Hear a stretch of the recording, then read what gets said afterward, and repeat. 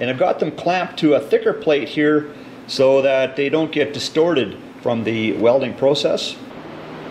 This one I welded on the wrong side, so I ground that weld down and also ground a bevel into this side, and I want to put a weld in here as well.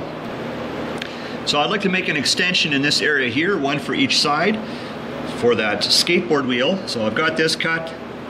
I thought if I'd make this out of steel, something like that.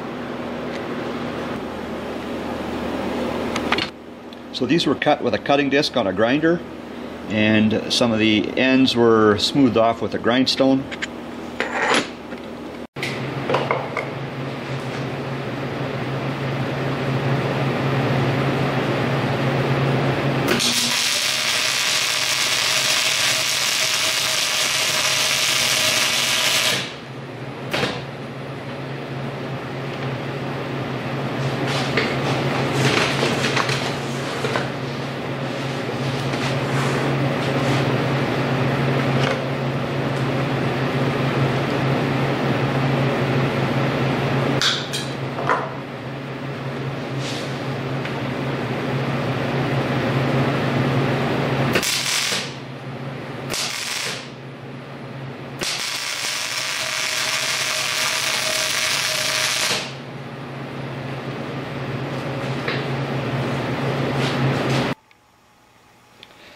So somehow I've got that wheel noticeably unparalleled to the machine. So I've got a piece of steel here up against the wheel, and then look how that steel lines up with the machine.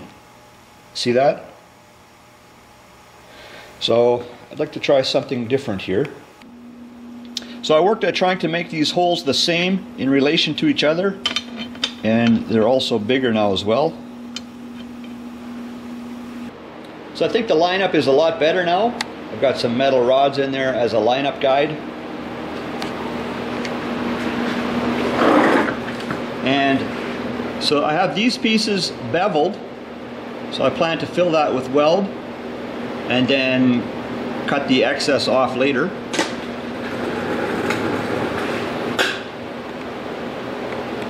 So these were welded in place on the machine.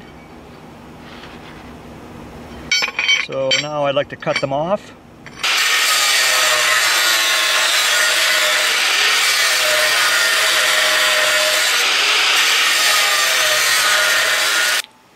Skateboard wheel. So after cutting, also did some smoothing on these as well. And it's not finished yet. Like right now there's nothing that holds the wheel down so it can move. So I'd like to fabricate something in that regard. Anyways guys, thanks for checking out another video.